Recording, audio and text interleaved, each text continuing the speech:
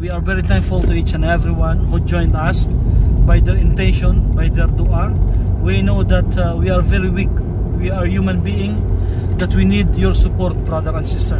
We need your dua that we will become steadfast and becoming strong and truthful in our words.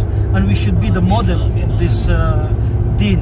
Because a lot of non-Muslims, they are not reading the Quran, nor reading the Hadith. So we should leave this being a model in order for them to, their eyes, close hearts will be open, inshallah. We hope to be, inshallah, that you will continue, continue doing our dua, that inshallah will becoming more stronger and stronger, and may Allah accept this and from each and every one of us. Amen. Assalamu alaikum.